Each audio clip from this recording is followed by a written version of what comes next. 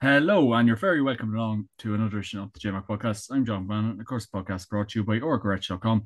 Use the code JMAC Podcast to get 15% off on the website coming into the semi-finals of the All-Ireland Football Championship and the Tall Cup Final on the way. So get yourself organised on orgorech.com. And tonight, I'm joined by GA Sports Tracker app owner Kevin Kennedy, Gaelic Fan TV host and creator Aaron Prendergast, and former Galway footballer Finian Hanley to talk about all of last weekend's All-Ireland quarter-final action. And of course, we look ahead maybe to the All-Ireland semi-finals and maybe Total Cup finals. So really looking forward to chatting to the lads tonight.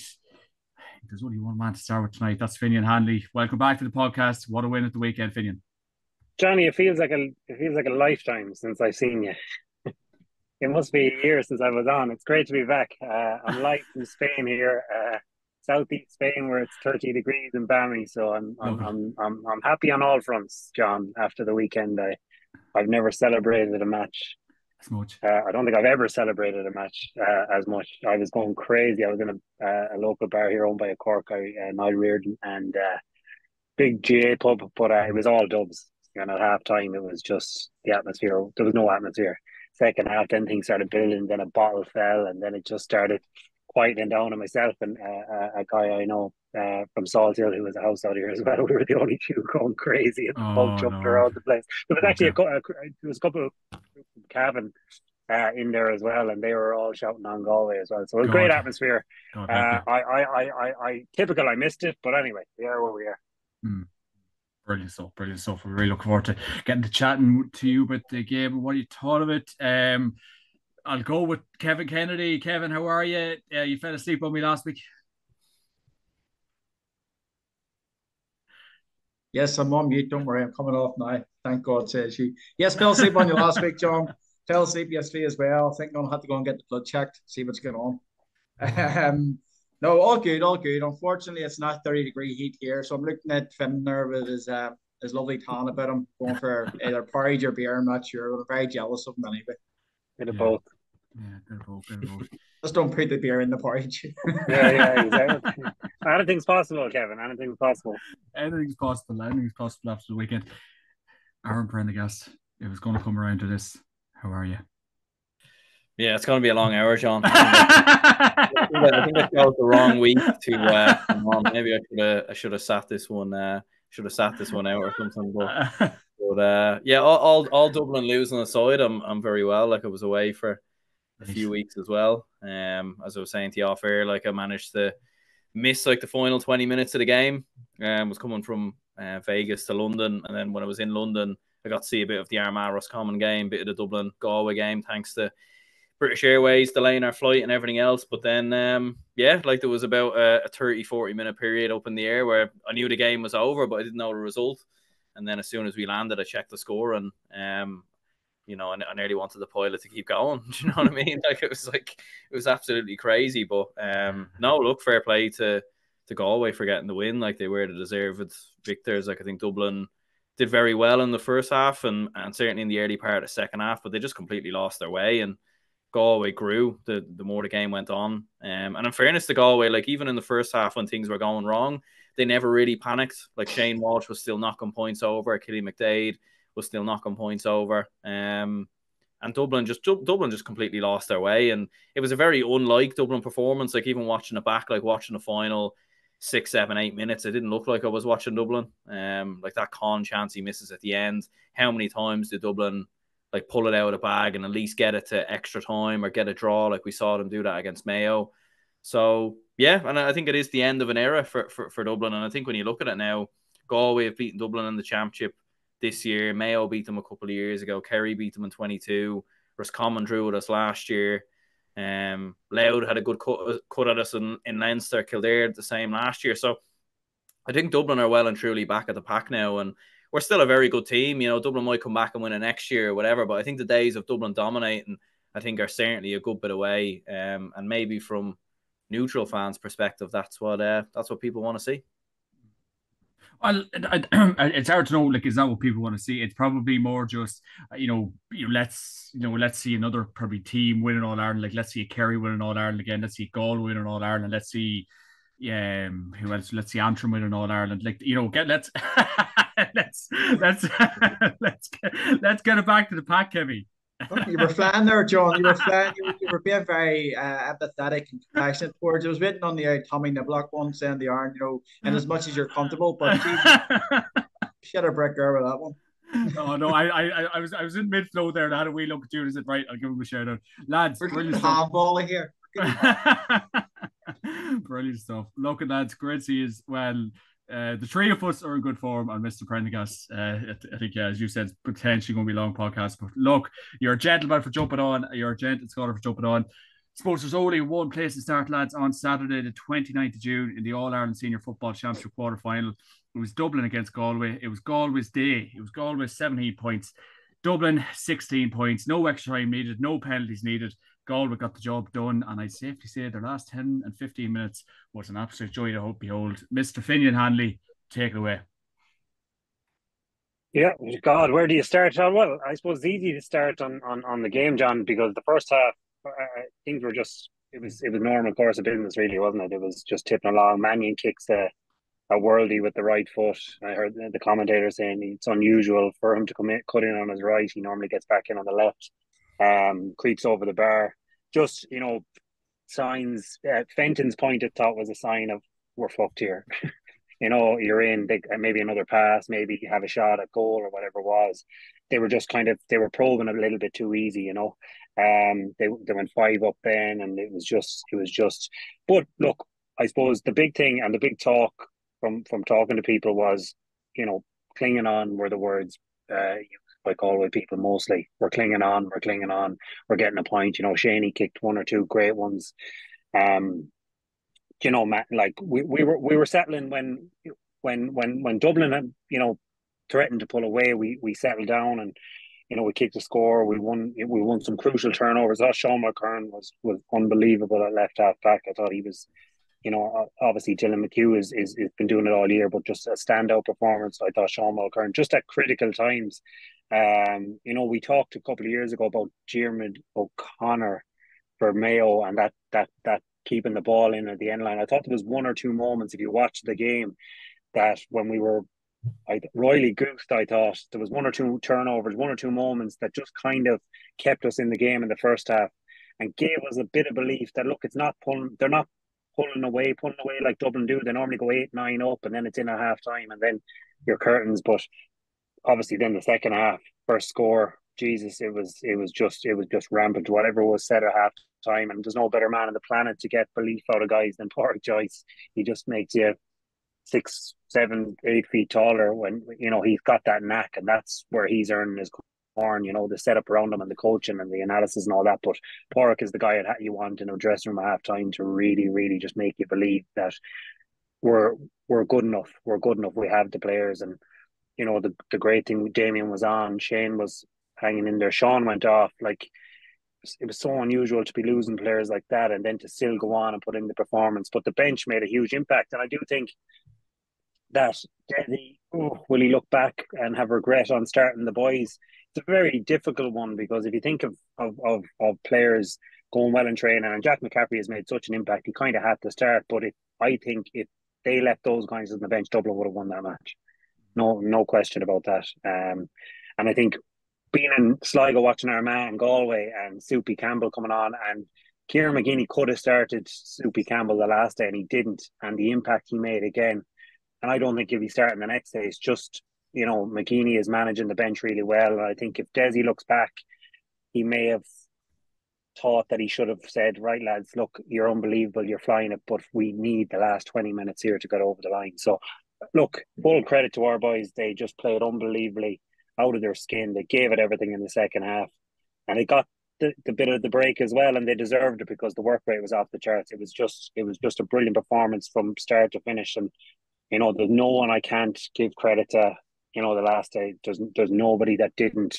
Even Robert Finnerty, our own lad, came off, didn't have his best day, but he didn't have a bad day. He shifted them around the place, at times, and got on the ball. So look, I'm thrilled. They played unbelievably, and big one coming in a couple of weeks' time.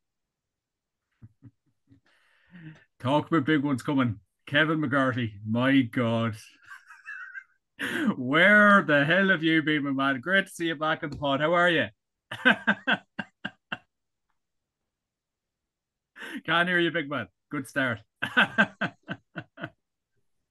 This is box office. There we go. Hope on top of the world, man. Look at the smiling Finian on his face. It's as way it is Galway Bay. Oh my Oh, God, look at that. You oh know, man, this is holiday time, Aaron, Kevin. This is well, holiday time. I don't know what he's thinking at the minute. Oh Jesus, the Galway race is coming up too, Finian. You'll be making a pretty penny in the next couple of weeks, I'd say. I'll just answer the questions, Kevin. That's all I'll do. Oh, that's all. I'll just answer the questions. Yeah, absolutely, absolutely. Yeah, Good great. man. It's all about the Benjamins, boy. As they say in New York City, it's all about the Benjamins. Definitely. Mr. McGurdy, how are you? You keeping well? Yeah, I'm alive. I'm great. I'm actually looking forward to talking about this weekend. So the boys will know, and I can't wait for Aaron Prendergast to start. He's going to rib me. I got 2 out of 4, you know. Uh, I thought that We'll go easy on you, Kev. generally that. Oh well, okay, Aaron. I'll go easy on you after the Dubs. You know, you've had a good few years yet. You know, so Leave Finian in his hour of glory. No, it was an interesting weekend of football, John. I wouldn't say it was overly great in terms of skill level or what we were looking to see of 4 great games, quarterfinals. But look, really in the top, it's about our their game management. You know, finally got over that threshold of quarterfinal stuff.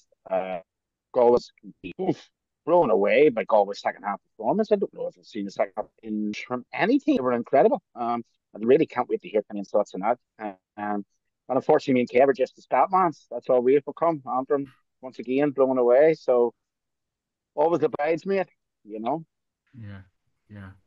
Your connection's a bit dodgy there, Kevy. Come on, we need to see the full of you tonight.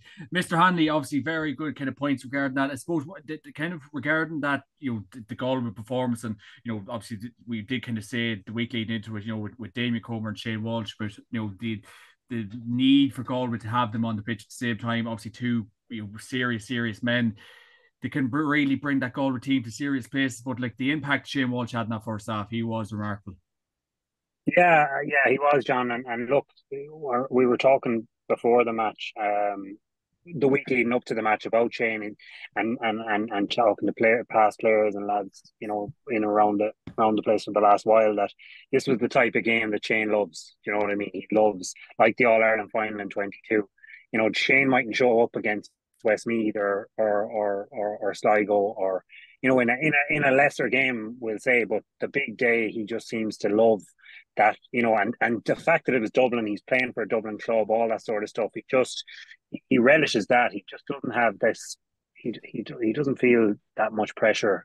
You know, when he has a bad game, it's not down to over exerting himself or pressure. It's just maybe trying to do too much. But he loves that arena. So on Saturday, first half, like the one where Keane Darcy got the ball into the corner and gave it to Shane. It was just jinking over the bar. Like I know John Small had a little slip, but you know, it was like arrow like over the bar into the hill. It was just a tonic for Galway, because straight away Dublin are thinking, fuck it, he's on it. This is reminiscent of 22 All Ireland, that those sort of scores. So look, he was brilliant in the first half and really kept Galway in it. So now, look, he's under pressure now for 2 weeks' time because of his leg. He came off against Monaghan.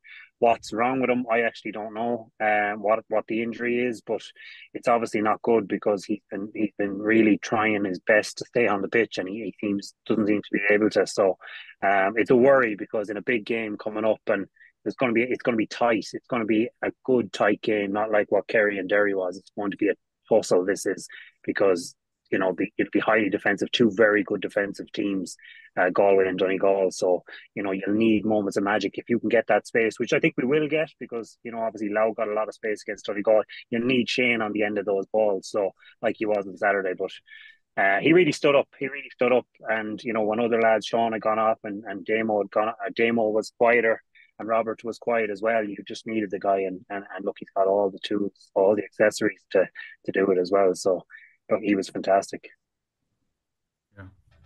Any kind of points in relation to that, Kevy McGurty, in relation to kind of Finian? What Finian was saying there? You're mute there, big man. Shane Walsh's first goal was absolutely orgasmic, set the tone really for the day, into the hill. Look, the coconuts he showed, everything he went through, big day for the big man, he stood up. But I mean, I think Finian, in terms of the overall, I think most of the guys will admit he comes away with the plaudits. I think he scored not 7 in the end. And people look at that game, but really, it was the sum of all parts for Galway that really got me. Like when I look at this, McDeed, Shane Walsh, to a lesser extent, Matthew Tierney, Conroy, McHugh, the work that them lads got through was incredible. Obviously Shane scores, even Comer winning friendly possession in there to lay it off or get to contribute to scores was fantastic. But I want for you to look back. For me, this game changed. If we look at 11-7 at half time, I think even Finian, being the most ardent Galway fan in the world, will argue that probably Galway was lucky enough to be in the game at half time still. And the game for me hinges between the 41st and the 43rd minute. I just watched it back actually before it came on here. And it's Sean Fitzgerald gets the block in when the goal is gaping for Con O'Callaghan. Now, on another day, Con might have thought, wisely, I'll knock it over the bar, put another nail in their coffin. It's 12-9, I believe, at that stage. Mm-hmm. He gets a blocking, and automatically, Galway go down the field. I'm not too sure if they score a point or it's a wide, but from whatever comes off the kick out, it's the first kick out that Dublin lose. And Galway turn it over and get a score. So all of a sudden, it could have been 1-12 or even 13 points to 9. It ends up 12-10. And Galway got if you actually listen to the crowd at that stage, Buxton's kick out is turned over and the crowd go absolutely berserk. And Galway get a big, big lift from it. And, I put it into the group last night. Dublin win 22 out of 24 kickouts. 2 in the second period, in second half, turnovers, and Galway get scores from both of them. So for me, it was the sum of all parts for Galway. The one thing I'd be really worried about Galway, and I'm really interested to hear the lads' view, but particularly Finian, who's played in there in sort of, in the hot tub, if you want to put it that way, in the full back line. I thought Galway looked really susceptible to the quick ball early on. Paul Mannion started like a house on fire. There seemed to be real problems getting the grips with Con O'Callaghan. I am absolutely sure that Donegal will be looking at that video this week and saying get good early ball in, because Galway did look susceptible there. They grew into the game very much like the Derry game a couple of years ago in the semi-final when they won. They didn't start very well, but they grew into the game in the second half. Sorry, I should have also mentioned through the amount of work that went on in terms of the players early on. John Maher at centre forward got through a pile of work as well. So I mean, for me, well-deserved win, much hungrier to outscore the Ireland champions down 5 in the second half. Paul Mannion, even though he started well, he was taken off. Also, I think another stat, Kevin, will keep me probably right on this, of the 6 starting forwards for Dublin, 5 of the 6 that started scored. Dublin did seem to be an attacking threat there. But on the flip side of that, give all the praise in the world to Galway. But this is the best team we've seen probably ever in the GAA. And I thought, he's a brilliant guy, and, he's done so much for the GAA, and in particular in Dublin, all the stuff for the GP and stuff. But I thought Desi Farrell on the line was trying really, really want it. And let me just say, a couple of things I picked up. John Small's performance absolutely cleaned out. Absolutely cleaned out. and there wasn't a change made quick enough there to counteract Shane Moss. No matter how good a player he is, which he's brilliant, that wasn't done quick enough. For me, Mike Fitzsimmons, Finian will know this very well because he coaches him. Obviously, Rob Finnerty is a top quality forward, but Mick Fitz done a cracking job, absolutely brilliant job on him. I mean, Rob, I don't know if he was injured or not, but he was called ashore. Why wasn't Mick Fitz put across the him sooner? Colin Basquel. I mean, I don't know if Colin again. Speaking ignorantly, I don't know if Colin Basquel's coming into the game with an injury, but I mean, when you have an asset like that and you're not playing him, I don't know what's going on. So, for as good as Galway were, I give them all the credit in the world for what they did. I think Dublin, there's a couple of discussions that we had about the changes that could have been made earlier. Finian, I'm aware you're stuck for how you fixed the time there, Finian. I'm all right, yeah. I'm okay. Happy days, happy days. Any kind of thoughts on Kevin's points there, Mr. Kennedy? Yeah, he touched on something there just around about the part of rather than the individuals, it definitely came down to the whole. And whenever you look at Galway throughout this year, Galway are probably a team who have been depleted an awful lot throughout the league with injuries, and that has come to benefit them in the long run. Unlike Derry, who maybe over the last 2 years have stuck to 15, 17 players at the most, Galway were forced to use an extended panel this year, having, maybe, I don't know, many players got used in the league, 25, 26, 27, because they were forced to. But every one of them players, it's brought them on. It's brought on their football, and that's why they're able all to come on and contribute. Kevin's touched on there around about the slow start. And Galway aren't a team who score high. Galway aren't going to go out and score 22 points in a game. Dublin scored 22 points against them in the league. And at half time, Dublin were nailed on to get 22 points. 11 points in, halfway through the game, you thought there was going to be 22 points in it again. But they did get their house sorted, and they got their defensive structures a lot better. And it goes back to the point you're saying, we don't raise the level of our goals. We fall to the level of our systems. And Galway have an absolutely fantastic defensive system that goes on in there and keeps them in games. It kept them in the game in the second half. They nearly get out of it in the first half. The game was nearly over for them. But some of the scores from balls Kevin's already touched on, Finian's already touched on, were absolutely fantastic. It reminds you back down to the 2022 shootout between Kerry and Galway, and that, what better place to show them the group than Croke Park. But yeah, I thought that, from Kevin touched on it there, I put it into the WhatsApp group. I was surprised at the changes. I've never in the last 15 years heard of Dublin starting with only 5 natural forwards. Bringing Jack McCaffrey in there, there was something else going on, that a bit of fear or a bit of worry about Comer, who by his own standards didn't have a good game, but he'll come on from it. Shane Moss was fantastic. They were almost on Dublin Lake, and now there was a bit of fear going on there. There was something going on in there to say we have to change what we normally do. And the day of a game is not the time you do that. You stick to what you know. Galway have stuck to what they've known throughout the year, and that's why every one of their players know what way they play football inside it. But it was a great game. Thought it was over at half time. Galway fought their way back into it, and I suppose the biggest thing for Galway is that they deserve a 2-week break now. They deserve a 2-week break. What if you can get those players fit and ready and rested in 2 weeks? I fancy them against Donegal. I do. I think that it's David and Goliath clashing two different styles of football here, and Donegal will not hit 122 against Galway. Not a chance of it. Mr. Hanley.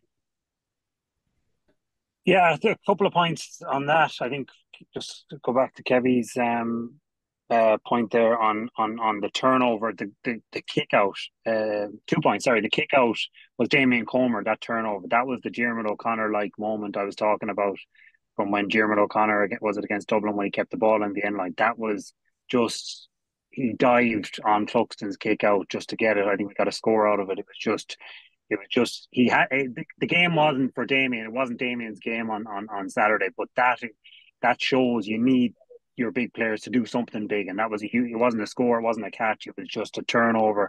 That shows where Galway are at and the belief that's in the group for everyone to muck in when you really, really need it. And that's how you win these big matches, when you've got that level of intensity all over the pitch, and the reason teams have won the All-Ireland over the last while, whilst there's been some brilliant players on offer, there's been absolute marquee moments from the John Smalls, from the Tadhg Morleys, from the, you know what I mean, the even in Tyrone, just those sort of things that you don't see them on the highlights of the Sunday game, but they're just absolutely critical at critical times. The second thing is, I think Galway's backs at the minute, we have a lot of, I suppose, they be cornerbacks by trade. Like 5 of our backs, so Johnny McGrath, Sean Fitzgerald, Liam Silk, Sean Mulkern's a fullback. They've all played. I think most of them have played fullback for Galway over the last 4 or 5 years, which is unusual to have that amount of players that have played as inside backs playing. I think Dylan McHugh's the only one that hasn't played in there. So we have a lot of defenders that can get in and get turnovers once we set up. And I think the work that's been done around the middle, when you've got Keane Darcy, you've got John Maher, you have a lot of, I want to say, un-Galway-like players.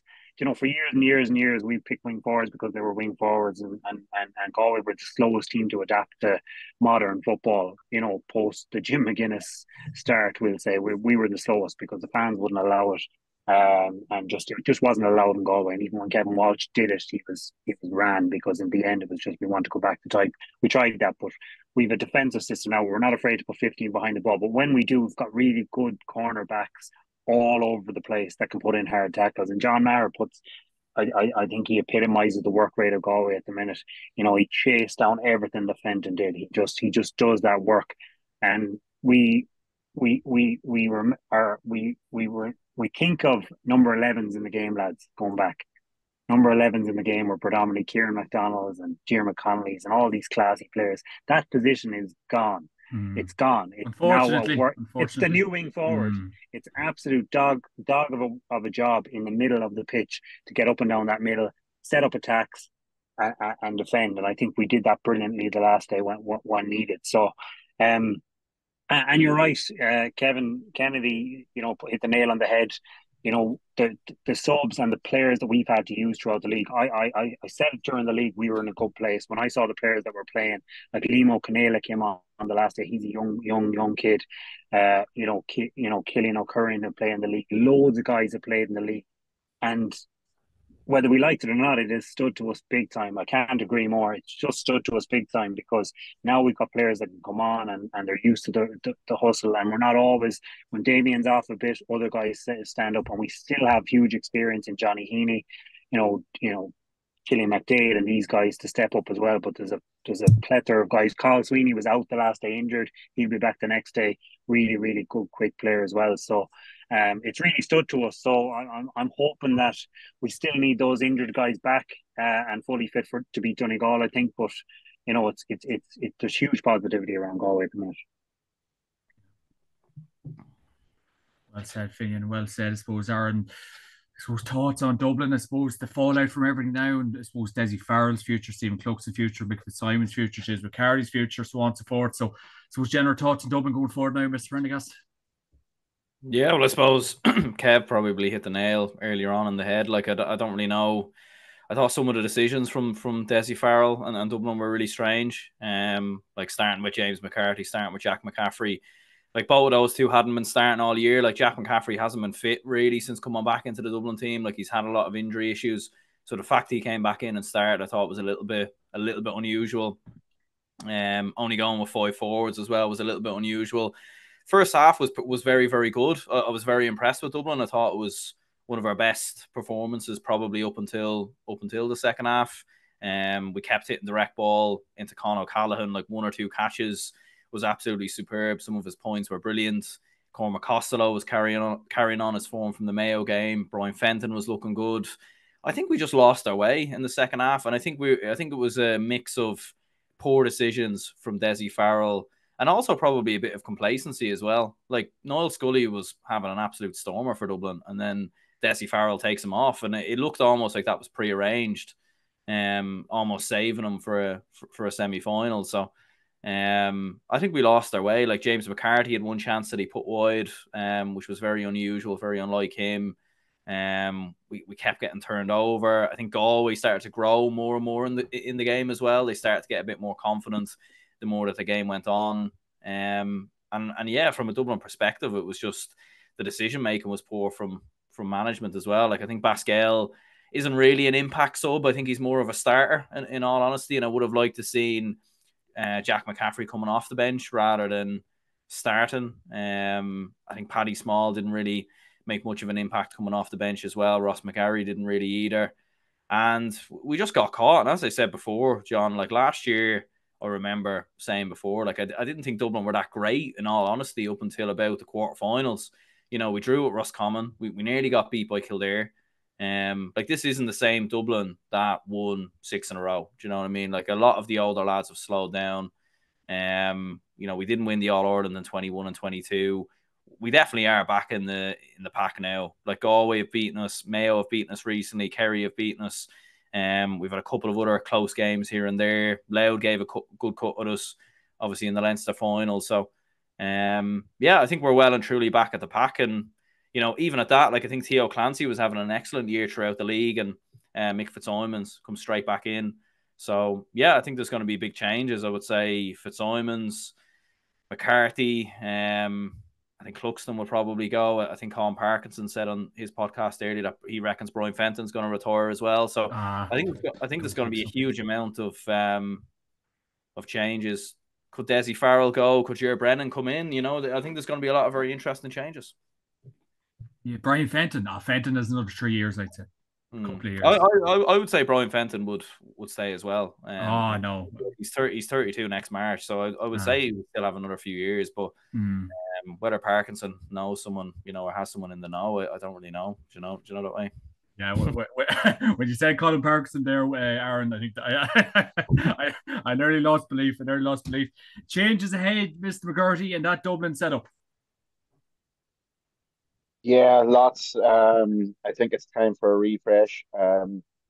Daisy probably knows the writing's on the wall for him, I would think. And in fairness, he's won 2 All-Irelands. He's had a cut at it. Look, I do think the older statesmen will go.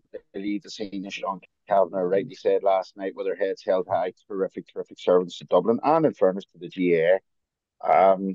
Fenton would be an interesting one. Actually, that's a real interesting one, because a couple of years ago, even though he's we know he's a doctor and he's a heavy scaz and he was working overseas and stuff. The year Jack McCaffrey, the first year he took out, when he came back, he was just so refreshed. Fenton's been on the road. He's got a lot of miles on the clock. You know, you have to remember this lad came into a Dublin team who were ready to top. You know, and maybe he needs a winter off. Maybe he needs, if a manager's coming in and new to Dublin, maybe he needs to say to him, look, do yourself a favour, take yourself off to the South Seas, do something else, do something different. You know, go play squash or racquetball for a couple of months, and then come back in and really freshen yourself up. Because you know, mentally, physically, he's been on the road a long time.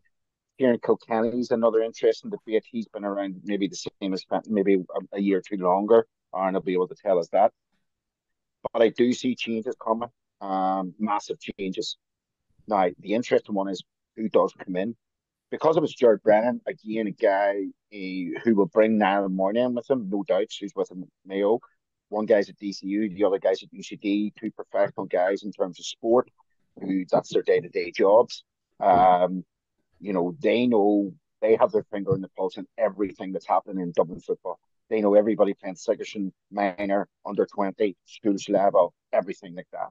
So that would be a no-brainer. It's maybe if Dublin want to go outside, might be a wee bit different to shake things up.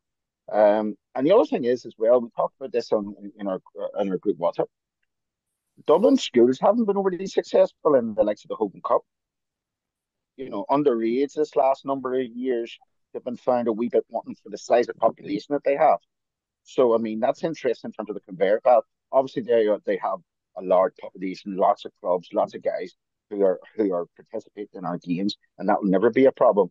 But, you know, underage wise, compared to some other counties, maybe like Kerry, to a lesser extent Tyrone, they maybe haven't been as prevalent. So, look, it's going to be a long winter in the capital. A lot of soul searching to be done.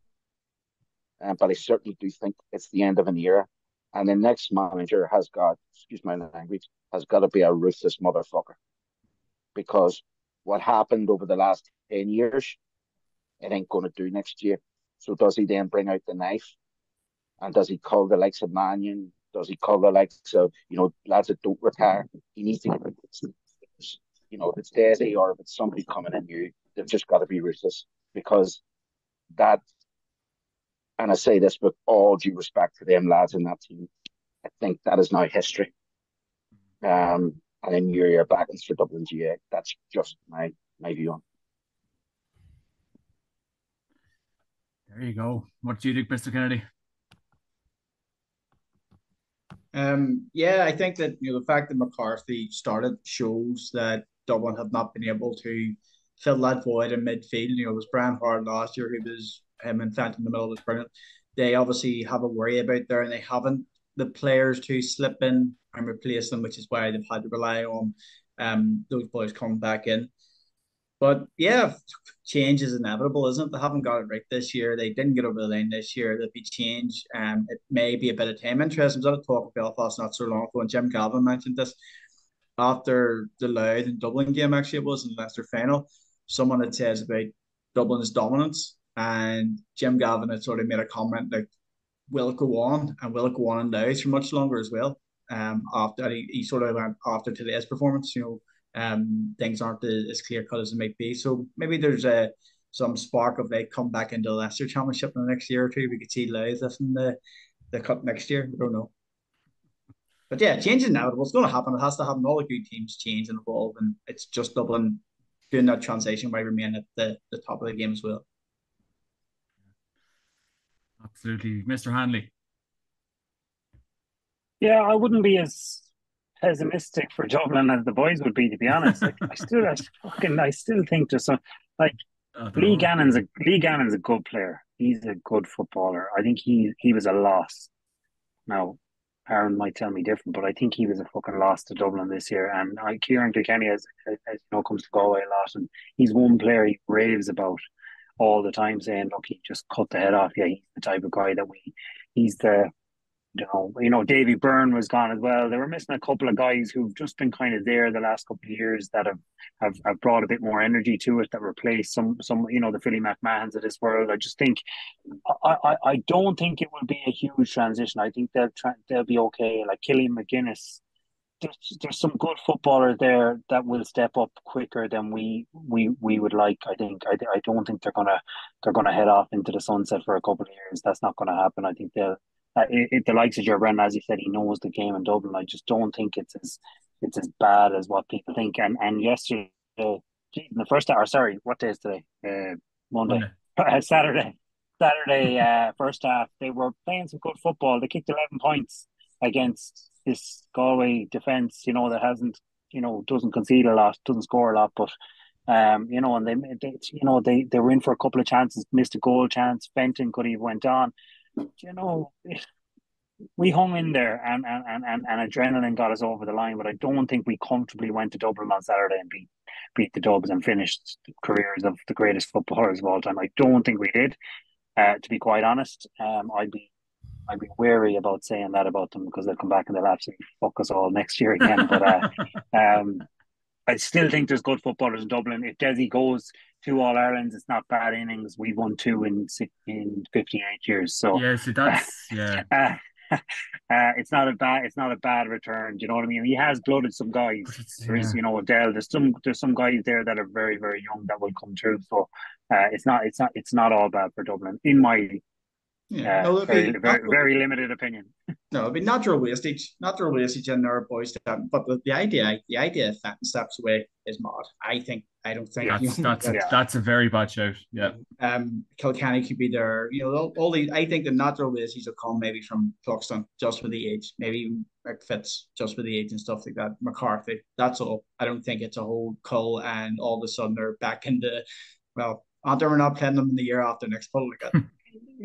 Yeah, and in fairness to those boys, like, the time is 35. Yeah. You can't be playing in a full backline mark and Damien Comer at 30. You can barely play corner forward at 35. So mind the fucking full backline. Marking the likes of Shane Walsh and Robbie and these guys, they're still kind of doing it. And they could have pissed off last year with 9 All Irelands. Do you know what I mean? At the top, but they're gone for the 10. And in fairness to them, like, Finian, there's a fella from Portugal called Pepe, and he's 41 and playing rightly. Yeah, but he's on a fucking 200 grand a year, Kevin. For fuck's sake, he's not week. A week. He's a bit of Or he's a bit of an a week. animal too, but Yeah, no, there is, but no, but like it's cutthroat is what I'm saying. Fluxing is 42. I know goals is different, but no, I'm like not saying. the limbs start to ache. You know this, Kim. No, We know this. Fucking, I could barely get out of the fucking swimming pool. I have two Listen, brand new McCarthy, 2025 knees coming. They're in the post. McCarthy said the shape of his life. McCarthy said the shape of his life. Yeah, I'm doing triathlons every other week, boy. No, I didn't mean to come across as sort of this is dark doom and gloom. Don't get me wrong. I think Finian, you do make a good point. I mean, if you look at Bugler, if you look at Larkin O'Dell, if you look at Lehef, these lads have slowly been blooded in, over the last number of years. But when you're starting about 43, okay, it's a goalkeeper's specialized position. You're starting about 35, now you got 34. And you're telling me there's not better footballers in Dublin in terms of now at the minute. Don't get me wrong, their experience is phenomenal. Um, and the other thing is then you make that decision that I think, Aaron hit the nail on the head. Jack McCaffrey for me right now, if I'm managing Dublin, I'm going to him and saying at the start of the season, look, Jack, I need you fit for nothing but 20 minutes. I need 5 serious runs off you. You're an impact player, and that's what you are for me now. Whereas you're going to some of the younger lads who you're bringing in, the likes of Bugler and these guys, and you're saying, look, you're 50, 60-minute man for me. So I'm not trying in any way to get them all out the door. I'm trying to be realistic and say that sometime or other, if he does step aside, which I do expect, if I'm honest, the new guy's got to come in and he's got to put his own stamp on it and his own mark on it, and he's got to be ruthless in doing it. And sometimes we see managers come in and you read autobiographies and whatever else they're saying, maybe it was too, especially a guy who's played with some of the other guys comes in, maybe as manager, I was too loyal to my own teammates or too loyal to those that had done things before. You've really got to be ruthless in a management game, and the game that Dublin team has now moved on. I think that's a sign of it. I think Donegal are coming in big time. I'll talk about that in a minute. I think certainly Kerry are always there. I think Tyrone have come back into their box now and certainly will rebuild over the next 2-3 years. And Dublin need to really sit down and look at where they're at. And I don't think where they're at is with them older lads, if I'm honest with you. And that's the wonder, Kev. That's the wonder with what happened the last couple of weeks. Was there loyal foot soldiers there that won All Irelands for you, and Desi has Jack and James McCarthy and these guys, and was the conversation, look, I'm good for it, Desi. Get me in there. I've played well. Get me in the pit. Get me starting on this team, and I'll do the business or whatever it is for you. And did he succumb to that and go, you know what, fuck it, they've done it for me before. I know what they're made of. They'll do it again or whatever it was. So maybe that. Whereas Jim Gavin never dropped anyone really. He rosterized them. Do you know what I mean? It's like you're working in a bar or something, and all of it, you're working 7 days a week, then you're working 6, then you're not getting a shift at all for no reason. You've just been taken off the roster unknown to yourself. That's the way he managed the Jeremy Connollys and these guys and the Bernard Brogans. That's how he didn't get rid of them, he kept them there, but it was on his terms, and that's why he was, I believe, Aaron, the greatest man manager and all that. It wasn't to do with the tactics or anything like that. He was just able to do that, and he had the respect to do that, and he had the balls to do it as well. So, maybe that happened, maybe it didn't, but it's just something to kind of mull over the next while to see where they're really at. Yeah. And just not to prolong that, John, but I remember being in Dublin speaking to a guy who's very, very high profile in Irish in terms of performance. He's worked with the Irish rugby team. He now works for the likes of PwC and people like that in terms of, getting a maximisation of. And I knew he was working with Dublin. I was having a chat with him one day, and, this was at the height of the Jim Galvin year. And he was saying, I was like, Jeremy Connolly's really buzzing. He says, you think he's buzzing? Conor Costello's playing out of his skin, and so Colin Basquet, and the two of them couldn't get inside the team. He just had everybody jumping, and everybody was under pressure. And, we obviously we're on the outside and we're really speculating, but there can be no place in any terms in modern sport. The more I read about it, the more you read autobiographies or whatever else, there can be no place for sentiment. You have to be a ruthless person. And we'll come on, and probably the most ruthless person I've ever seen in the GA is back working in the GA, and there's no doubts that turned around in Donegal is probably due to him being so ruthless, and that's McGinn. Yeah. Absolutely. We're looking forward to seeing what Donegal have to do for the rest of this All-Ireland series. Finian, have you had enough of us yet? Nearly. Donegal. We need to pick them up before I go. Brilliant stuff. Suppose we can touch on to that game before, if you want no bother, gents. Donegal against Louth lads in the All-Ireland Senior Football Championship quarter-final. It was Donegal 123, Louth 18 points. Probably a bit of an error of inevitability about how this game is going to finish up, and it turned out just like that. At stages, you thought Louth could have had a real go at this, but it looked like they were happy to nearly get bet by 4 or 5 points. Hard to know, Mr. Hanley.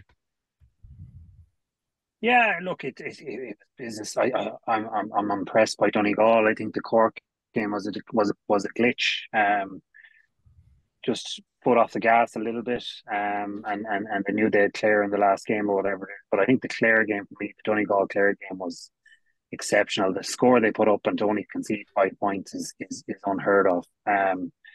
And the last day again, whilst they conceded a lot and they did leave themselves on Donegal, like at the back, I think around the D, there was a good bit of space, which I would hope is there the next day, because we have, the shooters and the runners that can really expose that. But it was a little bit open the last day. I think Jim McGuinness touched on it after the game. He wasn't overly happy with the levels of space that Louth were getting up front, and they got 38 shots off or something. Kevin might correct me, but scored 18, I think. Like that's big shooting in a game. That's like a challenge match really, but they scored 123, and the ease in which they went forward, their efficiency going forward, they're like a team that's playing by numbers at the minute, that they're saying, look, if we get enough attacks within the D and we get enough shots off, we'll score 124. Might concede 17 or 18, but fuck it, we're going to score more than the opposition once we get into these positions. And they're intricate, they're passing, they're 1-2. It's an unbelievable story, really. It's like if Donegal beat Galway the next day and goes to one All-Ireland final, whatever, forget about the final for now, but like this is our elite sport. This is our sport, right? This is elite sport. So it's elite sport in GAA, right? So you've got elite sport in soccer, which is Premier League. You've got your American football and everything like that. You can't tell me that Bill Belichick or Pep Guardiola or Kareem Abdul-Jabbar or any of these high-profile managers who've done great things have done anything like what Jim McGuinness could possibly have do with Donegal this year. It's off the fucking charts. Oh, it is, yeah. Compared to last year, like this time last year, it's a completely different conversation. Yeah.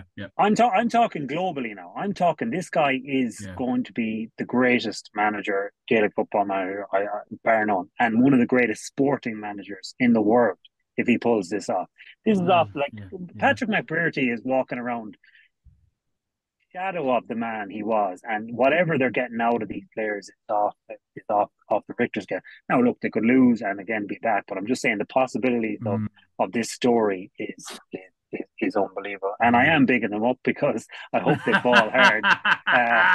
So that's why he's just have to say what he said, for fuck's sake. Jesus Christ! I don't know what the lads think, but he's unreal. This will be off the charts if they get this done. Kev McCarthy, you're after listening to the biggest spiel. Did you hear any of that? It's the truth. I haven't had a drink yet, lads. I can only imagine. Yeah, he's after saying if McGuinness wins the All-Ireland, he's the greatest manager to ever manage in management and sport. He's bigging them up big time. I think the achievement is right, up there. I don't think other managers in other sports would have pulled off a turnaround with the players that he has and where they were, given the Dublins, the Galways, the Porritt Joyce has been 5 years there. Kieran McGinney's been 10 years there. This is off the wall. This guy, I met him in Dublin after the Galway Kerry match. We were in the hotel and we ended up sitting with them for the night. And myself and Gareth Bradshaw ended up sitting with Jim McGuinness, and we were heading for town, obviously, to have a couple of beers. Never got to town. 3 hours. There was chairs been moved. There was salt shakers been put on the table, telling us about how 6 falls into defence, the split defence for soccer, and how it moves into GAA. It was absolutely riveting. I was going, fucking hell. He's a top class man. It just his But level of thinking is off the charts. yeah, but even like any off the ball interviews he's done after games, like literally you see all the journalists and like it's just like listening to him as like I'd love to have like a night with Jim McInnes. I think it'd be well worth value. And even Ryan McHugh and Jim McInnes are doing the aftermatch interview after the game. Yes, Ryan McHugh just looked at him like he was like the savior. And my God, he is the savior here, Mr. Kennedy. Yeah, look, he's done a wonderful job. Everything has felt right, not just because they've got players back, but obviously the environment in terms of the culture that Jim McGuinness brings. He done it well his first time. He's went away to professional sports. Listen to even some of the podcasts and Neil Lennon stuff, some of the ideas he's given to these people who run these sort of stuff professionally. He's obviously grew over the last 10 years in terms of his own database, his own knowledge, and how the game works and operates.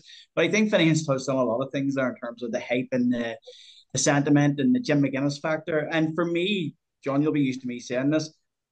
I think Donegal have looked at the Derry model and they've looked at the Glen model, and it is a case of shoot by numbers. And what he's brought into that team, the accuracy yesterday was absolutely unreal. But they've also had times throughout this year. Go back to their Cork game in the very first game. They've had times this year where their accuracy hasn't been there, but they've went in this idea of shoot and shoot often. Their phases of play last less than a minute. That means they're getting in 30, 32, 38 shots in a game. If you're getting 50% of 38, it's bringing you up near 20 points in the game. If you get, unlike Derry, who've changed their way of playing, they went in more conservative plays. If you're only hitting 20 shots again, you have to get 70% accuracy just to hit 14 points. So what Donegal have done is created this environment whereby it's shoot on sight, and don't be afraid of shooting. You even seen Potter Mogan. Some of those scores he was taking, many other teams, many other players would have carried that, put those balls in another 5 or 6 yards, get them in close to the D, and then pop them over. Not with Donegal. They have worked on it, no doubt that it's shoot and shoot as often as possible. I do think people have fallen in. I don't think Galway will do this. You even watched it against Louth. Naughty 18 has a lot to concede. The Naughty 18 has a lot to concede, so there's stuff to go on there with it. But I don't think Galway will fall into this idea whereby everyone believes that Donegal are a goal scoring machine, because they're not really. They're not a goal scoring machine up until they scored 4 goals in the Derry game, and they only scored in one game. They scored 4 goals in the whole entire league. They only scored 4 goals. So they're not this machine that's going to go out and hit 1 or 2 goals or 2 or 3 goals every single game. And they're also, go back to the Derry game on that, and I like what you says there around about the media. After the game, Jim McGuinness was asked a question, I think it was from Tommy Rooney, where he says, you clearly you clearly knew about Owen Lynch coming out. You clearly targeted, you went long and you knew that was coming about. Jim McGuinness didn't even answer the question. The question was answered before it was even asked of him, because he just went, yeah. And then the media jumped on and it was, oh, Jim McGuinness had worked a masterstroke there. On that day, Derry had an off day. They weren't lucky to beat Derry, but certainly by numbers, Derry were very, very close. But what a lot of teams do now is say, oh, Patton's kick out is absolutely fantastic. If we'll get caught out the back, if we don't drop back, and they'll often give up a short. Donegal's team, their whole game plan is based around about possession, be that from short kickouts or be it from turnovers. Once they get the possession, it's very hard to get around because their basic skills are so good. Their hand passing is so good. They don't give away stupid ball. They don't go carry balls in the tackle, and they will shoot and shoot off them. And if you can get those basics right, brilliant. Now, 123 in a game is absolutely phenomenal. Even if they were only getting 50% on their normal shots, they still would have probably won yesterday's game. It's just the way Jim McGuinness has brought them into it. It's a thing called psychological safety, whereby those players are not afraid to shoot. It's part of their culture now. Where how many games do you Cavan, Aaron, Finian, you hit a shot, and if it's from an acute angle or it's from outside that safety zone, how many of your players, your team will turn around and went, fuck's sake, you should have given the man the better player. That doesn't happen in Donegal. It's just next ball, let's go again. Right, you were right to shoot there. There was an opportunity. Move on, next ball. We'll win the turnover. We'll get it, and we'll get up the pitch and get another score or get another shot off as quick as possible. They've had times through it this year. I think Armagh fell for it in the Ulster final. Armagh changed their whole setup because Armagh is so good on a press that they changed their setup thinking that Donegal were going to be catching them out over the back, and it worked on that day because Armagh just went short and outscored them throughout the length of the game itself. I think Tyrone set up pretty well against them to keep it sort of narrow and conservative. They weren't going to concede an awful lot, but at the end of the day, they weren't going to win either. So I think whenever it comes to Galway's setup is enough that they can get set up defensively and they're good shape. They will not leak goals at the back. But they're strong enough to press them high as well. If you can press Donegal and stop them getting that initial kick out from them, I think it's how you beat Donegal. Yeah, absolutely. Very well said, lads. Very well said. I suppose we move on to the other action that took place over the weekend. On Saturday, you had Armagh against Roscommon. It was Armagh 2-12, Roscommon 12 points. Good win for the Armagh lads. They're happy enough. It didn't take penalties. It didn't take extra time. Armagh got the job done. The sending off for Roscommon probably did change the game to a degree, Mr. Prendergast. But look, Armagh are through to an All-Ireland semi-finals for the first time since 2005 and on the go. Yeah, look, that was the most important thing for Armagh, was to get the job done, was to get the win. Like, first semi-final, obviously, since 2005. Like, there's been, I suppose, so much pressure on them in quarterfinals in the last few years. But I was very disappointed in Roscommon, in all honesty. Like, just 1 point in the opening 30 minutes. I thought it was very comfortable, really, for Armagh. Like, we didn't see the same levels that Roscommon played with against Tyrone. In my opinion, I thought there was too much backwards hand passes, too much sidewards hand passes. And it was just very, very comfortable for Armagh. But look, fair play to Armagh. Like, Barry McCambridge, brilliant with 1-2. Connor Thurber, obviously, with 1-2 as well. Big mistake, obviously, from Connor Carroll with the goal. Probably a bit similar to the mistake he made against Cork last year. And ultimately, I suppose, yeah, it was very, very comfortable for Armagh. Like, Roscommon didn't really click into gear.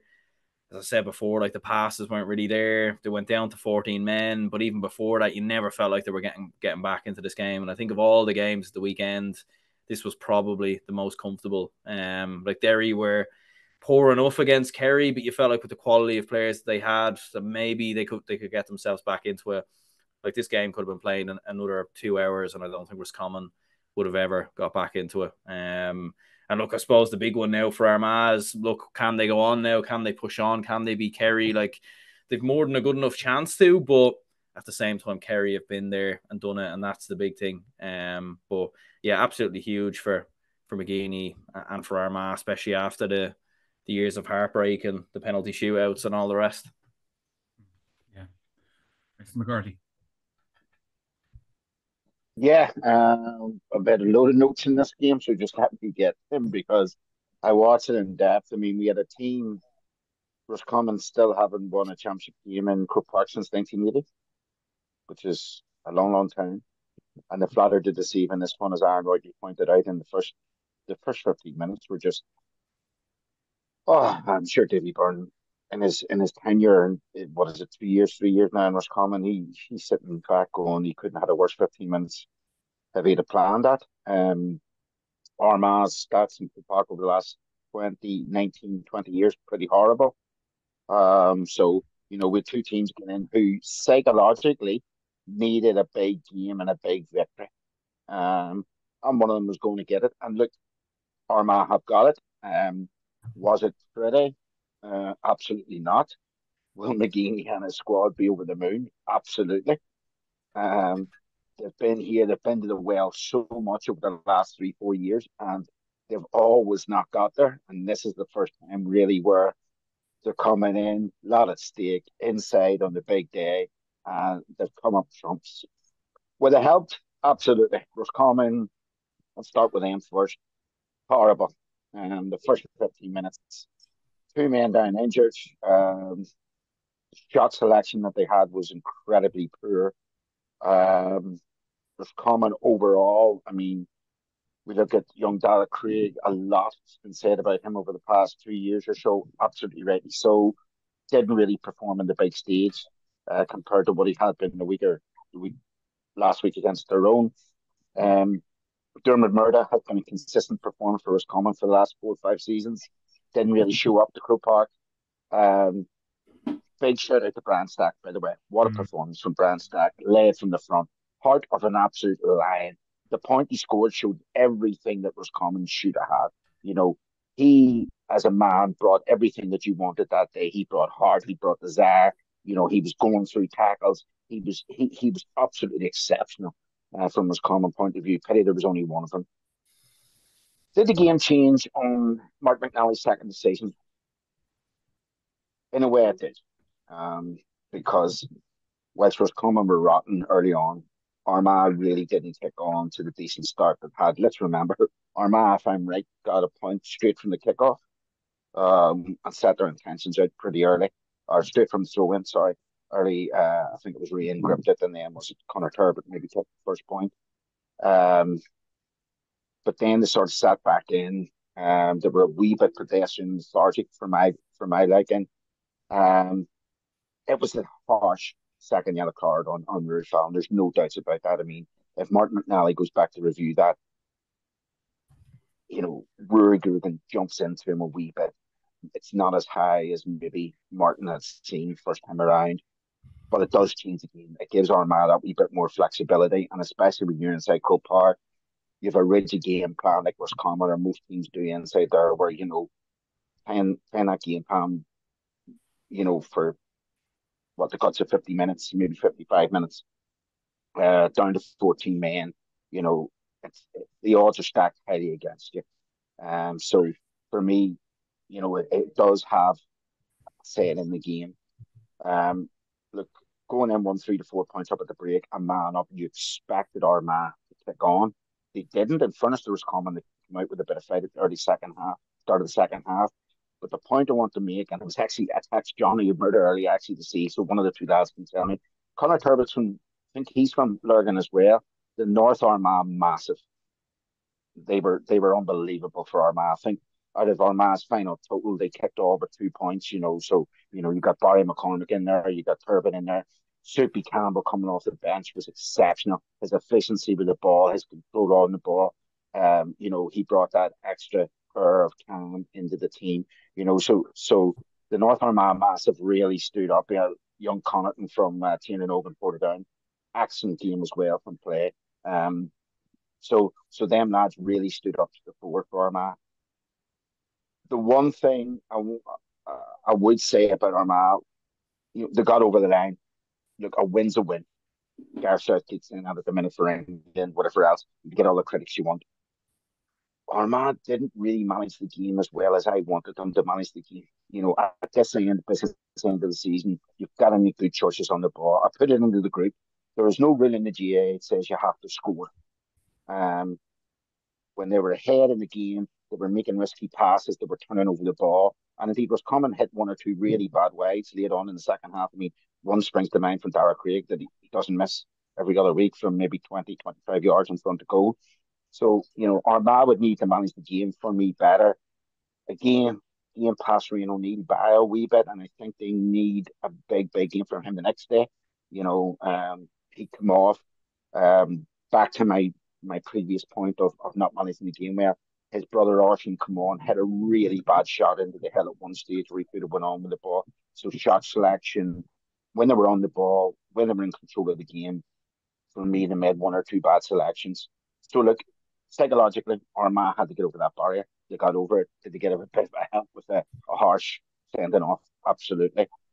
Is there lots for them to work on over the next 2 weeks? Yeah, huge amounts. And for me, one or two of their big high profile names, particularly Rian O'Neill. And, I'm not picking on him here, but he's going to have to come out of his box. He's going to have a big performance in Queen Park the next day because, the game really did pass them by. But big shout out to the North Armagh massive, if you want to put it that way. They were the ones that stood up. They were the ones that brought the game home for them. And I'm sure the likes of Jimmy Smith and people in there are going to be absolutely over the moon the way them guys play. Yeah. Mr. Kennedy, lot to chew the fat on there. Yeah, that's been too much, Sean. I think Kevin, both Kevin and I make great points. I think Kevin is right on it, that at the end of the day, down to two men, a man sent off so long in the game, and you only won the game by 2 scores, causes a bit of concern for me. I know it's 6 points, but it's 2 kicks of a ball that's in it. I think that Armagh didn't get for being in Croke Park, they didn't get it nailed on right. And there were the opportunities to improve are there. And they could do this against Kerry. They could do it against Kerry. They have got themselves sorted now by, I think they've accepted they can force teams to go long and compete with them and do a high press. That's 2 goals now in the last 2 games they got from turnovers so high up the pitch from kickouts. But I think that they're missing Finian is way now, but he touched on it earlier on. John, you touched on it as well around about that number 11. I would love to see a bit like whenever Kerry won the All Ireland back in 2022, they played Sean O'Shea as an outlet. In number 11 had David Clifford in behind him. And I think that Armagh need to not just worry about dropping men back. I don't think their defensive structure is brilliant. I think they're really good tacklers, they're strong and physical. They can turn the ball over and get good tackles in. But I think they over rely on having too many bodies back there. And there's a couple of times on, particularly the first half, they were coming out with the ball. Aidan Falker at one stage looked up and there was no one ahead of him. He was the furthest man up the pitch. He hadn't got to the halfway line. So I think if they're going to beat Kerry, they need to take a bit more risk and play more players further up the pitch. And I would like to see Turbo sitting up there full time. Even somebody like Graham just hold your centre half forward, and that's who you're sitting at there. I think then they will have a quick outlet for it, they quick release and get in. But yeah, I wasn't impressed with Armagh in their performance. I don't think Roscommon are a good team, but they've struggled through it this year. For me, our team who don't score highly, they against Cavan was the only team where they ranked up a half decent score, but they still conceded 120. And Cavan won't be getting to play Kerry next week or in 2 weeks' time in the Ireland final. So I think Armagh did answer a question. They did psychologically Cavan touched on getting over that line there, but for me, that's their ceiling. They've now reached it. That I can't see them getting anywhere close to Kerry. And I think they're just still overcautious in how they play. I just still think that they're not risk taking enough in that. But yeah, they're good. I don't think Davy Burke will be in Roscommon next year. I don't know what he said after the match. I've given up listening to him in a way. I don't think he'll be there next year. But Brian Stack, Kevin touched on there as well. Absolutely fantastic. Thought he was brilliant throughout the game. Deserves all the plaudits that he gets, even though he was on the losing team for that. But yeah, I don't know. I did enjoy the game. I thought that Roscommon made a lot more errors. Both teams had to play in the same conditions. There was a downfall beforehand. The pitch was wet, slippy. You could see that on the game. Armagh handled it much better. Turbo has been the player of the year for them this year. Brian Hughes again wasn't really challenged in nets in terms of shots, but his kickouts his distribution again was fantastic on that. Barry McCambridge has been in and out of the team. His goal, Jesus Christ, tonight it was a cracking goal. See where he came from in that. And that's the only thing that Kerry will have to worry about. But Kerry will have men who can track and get back as well. Where I don't think Roscommon have clicked this year at all. So I wasn't blown away by the performance. But they're in the All-Ireland semi-final. The thing is, you have to get over a semi-final. Finals are for winning. The finals are anything can happen in a final, but you have to get there. And I can't see them getting close to Kerry. I think Kerry will stay within maybe 5 points up. There you go. Just the other point on that, I don't know, it'd be interesting to get Kevin and Aaron's view on this. I think it's a wee bit hard. I don't mean to say this derogatory, so I hope people from Roscommon aren't upset with me. Roscommon are a small enough county in terms of size and pitch. And when we're looking at the championship structure, at the minute, sort of like a quicker championship that we're having. But it's such a big up last week in Tyrone and put so much effort into that game. And, early, like after 15 minutes, you have 2 players been down injured. Now, it can happen at any time. But you're wondering, is that short turnaround time, whether it be 6 days or 14 days? Sorry, 13 days, whatever it happens to be, does that suit some teams more than other teams, if you get me? Yeah, I know speaking to a few boys here involved with different county teams at the minute, Division 1 teams, and they're saying that this year they noticed a bit of a spike towards the end of the league in terms of soft tissue injuries that were coming in. So that week on week does have an impact upon it. But I was thinking about this over the weekend as well, Kevin. How many teams played last week that went through this week and all that jazz with it?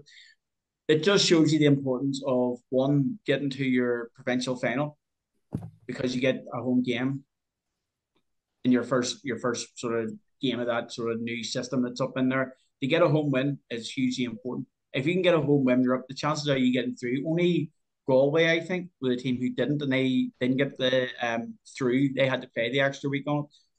But it came down that those players again got an extra week's rest. So there's benefits, even though that you can rant about the Munster Championship and Leinster Championship. There's huge benefits to get to the provincial final and win it later on. down the lane, and that actually makes a big difference. And I think it did this week. I think they're changing the structure next year anyway. I think they're going to be making changes with it. But yeah, I think like Galway were the only team that came from the prelims that obviously went through this year. Monaghan were the only team last year. So when you look across 8 games, there probably is enough data there to suggest that it probably isn't working. And especially when you look at the amount of injuries Galway are racking up as well, even when they're winning, and these teams are racking up, like it probably is far too condensed. And I think the whole idea of 3 teams going through in the groups, like they definitely need to scrap that for next year. And to be fair, I think Jarlath Burns has already come out and said that they will. So yeah, it'll be interesting to see what they do next year. Yeah, it's tweaks. Kevin Fancy, he's happy with the condensed season and everything. It's just what about doing what even better if? That's a question. Even better if it's not about it doesn't work, so the baby out with the bathwater. It's what small changes can we make, even every year, or every year, second year, that will improve it. Yeah. Continuous improvement. Yeah, because I think what Aaron says, there are 3 teams going from the group stages, and if no matter how many games you lose, you still can get through. So I think that those need to be changed. Last game of the weekend, lads. Oh God, a poor one to finish on. We expected so much better from this. It was Kerry against Derry in the All Ireland quarterfinal yesterday in Croke Park. It was Kerry 15 points, Derry 10 points. Yeah, lads, I don't know what you thought of this one. I think it was probably one of the worst games of football I've ever seen inside of Croke Park for some time. I think it really, really put everyone to sleep. And Christ, I don't know how you were feeling after the game. It was just a desperate game of football, and it just this complete and utter bullshit of Chrissy McKay getting up and around David Clifford and annoying him all the game and just shoving him and pushing him and putting his knees into him. It drove me mad. But lads, how did you talk about this game, Mr. McGarty? John, I seen a British passport earlier. I don't have a British passport, by the way, but I seen a British passport. And on one side you have a lion, on the other side you have a unicorn and a ball and chain. And the Scots are on the ball and chain. And I thought to myself, was not like most of the teams this week. There was no shackles taken off by Kerry. They're really beginning to annoy me with this. They seem to have a ball and chain round them all the time. Kerry football is about forward, progressive, the Brazil. They want to go forward. They want to play with flair. They want to get the marquee players on the ball. And over the last 3, 4 seasons, they haven't bloody well done it. And you said this game was, I think the Irish Times described it this morning as pedestrian. I would call it bollocks. In fact, at one stage, it was flicking between Diego and Castagnaric. It was that bad, you know. It was absolutely and utterly horrendous. It was lethargy build up. It was, as you say, pulling and dragging off the ball. And if you actually look at the other three games, whether it be Davy Byrne or Kieran McGeeney, whether it be Jared Brennan, whether it be Desi Farr, whether it be Jim McGuinness, or whether it be Porrick Joyce, I'd say to them, listen, see at the end of the day, you can look yourself in the mirror on a Monday morning and say, fuck it, we had a go. We weren't cautious. You know, these 2, it was just overcautious. And every time, if you look at it over the years, every time Mickey Hart comes up against Kerry, put into the group yesterday, he drags Kerry down to their level. I'm not saying that's a bad thing in Mickey Hart. He can only play with the hand he's dealt with, right? Kerry should be blowing Derry out of the water, yes. Derry are coming into that game on the back of maybe a month's very poor. Mentally, they're in a weak enough place. Kerry have all the assets. They have, obviously, the 2 Clipperds up front. They have Shawnee O'Shea. They have a decent midfield pair. They have Gavin White and Brian O'Begley, wing half back, marauding forward, and they've Tony Brosnan. And like, it was just horrendous. It infuriates me to talk about this game. Yeah, it really does. Oh, piss. Yeah. And like, the one thing I could have told you last Friday is, before the game, and I'm sure Kevin and Aaron, it doesn't take friggin' Albert Einstein to work this out. Shane McGuigan was going to be the one potent threat that Kerry had to deal with, and that was it. Yet Kerry, for some reason, they didn't go on the front foot. You know, Dan Goodney put it into the group, and I couldn't have said it better. Kerry for over the last couple of years, it's so conservative. If Kerry want to open up, they will blow 90 and Barn maybe Dublin on their day. And that's what made the All Ireland the other year so good, because they just both went at it. And Kerry don't seem to want to do that at the minute. And it's really annoying me. And Look, John, just one or two more points in Kerry. I said it during the week. I like Paul Murphy as a wing back. I don't like him as a cornerback. And then later on that you get in the championship, you're going to come up, the business end of the season. Armagh will pose problems for this Kerry defence. Armagh have really, really good inside forwards. The guys coming off the bench like Shippy Campbell who can If score they're like used Oisin right, Reid though, can score. Kevy. If they're Yes, used right, though, if they're used right, like if they're not used yeah, right, Armagh will fucking forget about it. Like, yeah, but I mean, the Kerry defence, my point is the Kerry defence is there to be got at. I really do think that. And, Kerry psychologically have found it hard to get over Armagh the last 15, 20 years, especially when McGinney around. His experience of beating Kerry in big games. So, I mean, Kerry have a lot to be worried about at the minute. Again, the over reliance on David Clifford doing things like pulling out that outrageous mark at one stage, um, they're just not clicking up front. I'm like, reckon Tony Brosnan. Tony Brosnan, I don't know if viewers might agree with this or not. A couple of years ago in the Sigerson, I was watching this guy going, my God, are we seeing the next big thing in Kerry here? He could play at centre half forward. He was raiding by guys. He could play in the middle of the park. He can kick points for fun. His fitness and skill level, everything I mean there. And he's just not bloody well opening up. And he's frustrating shit out of me. And I'm a massive Kerry fan. And at the minute, they're just not opening up. They're like a thoroughbred horse in the stables that just wants to get out onto the turf and run in a grade one race and beat everybody else by 5 furlongs. But they're not being allowed out of the stables at the minute. And it's so frustrating to watch. And yesterday's game, it'll go down in history books, but to the history books, let it be confined. It was absolutely rotten. Just a quick word on Derry. Look, I said it 2 seasons ago, and I still think the same. And it's very easy for Derry. Derry have always had very good defenders.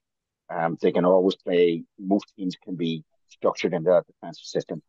Derry have got it on earth one or two more scoring forwards to take that burden off Shane McGuigan. That's an easy narrative, but it's there to be seen in the stats. and even Lachlan Murray, Conor Glass always gets the point. Lachlan Murray was poor too. I thought, yeah. Yeah, Lachlan Murray's good, but what I'm saying is, you can't have one or two scores. You need to share that burden. If we look at across Armagh, if we look across Dublin, if we look across particularly Donegal at the weekend, 6, 7, 8 different scores.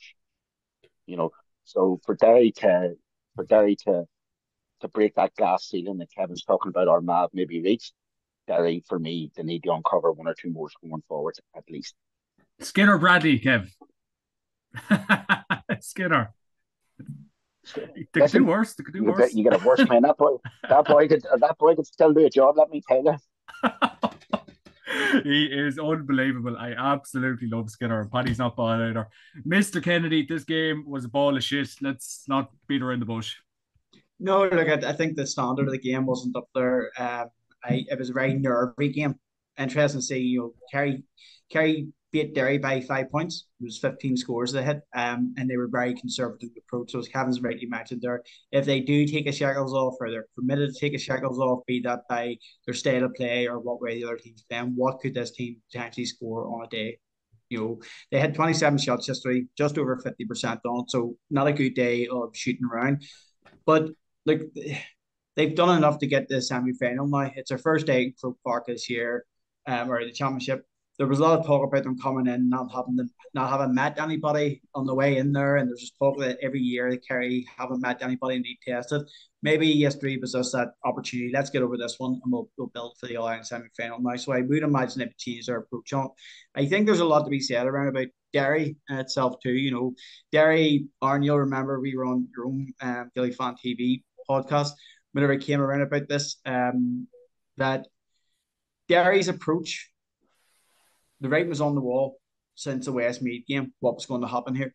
The writing was on the wall from the Westmeath game. How they have changed their style of football since that annihilation by Armagh is as clear as day. We talked about Jim McGuinness. Jim McGuinness sticking to a process that has worked for him. Shoot and shoot often. He got that idea, that concept from Derry. Got it from Glen. That's the way they play football. But as soon as it came to the Armagh game, where Derry were missing players, they changed how they were going to go about the game. And unfortunately, it was a case of how much Donegal won by, or how much Kerry won by yesterday, as opposed to Derry actually having a real chance. I done some sort of numbers up earlier on. It's interesting to see. Like they're against Donegal, Derry had hit 32 shots.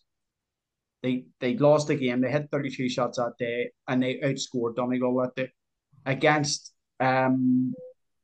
Galway with a man down, they hit 28 shots, and Galway outscored them by one that day as well. One score was the difference on it that day. Then it came to Armagh whenever they had McKinless out plus all their injuries out, and they stuck to the same process. What they should have done that day was accept this isn't a game that we need to win. Let's run our bench. Let's get more players in there. Let's get the Downies more experience or whatever it might be, and take the loss that's coming.